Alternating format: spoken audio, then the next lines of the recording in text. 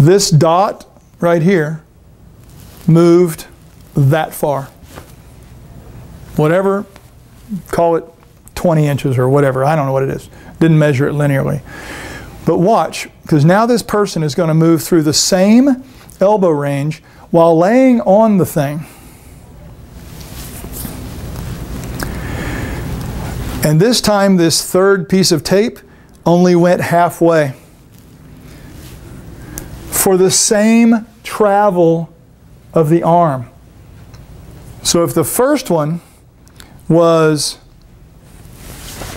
that far from this clip starting point, did you see that? I should have told you. This clip right here, because the hand moves in an arc, this clip's a little more linear. I took that clip and I followed it from the beginning to the end, and that rectangle represents the exact linear movement of that little D-ring and clip. On the machine, here's that distance again, lined up at the start again, it only moves half as far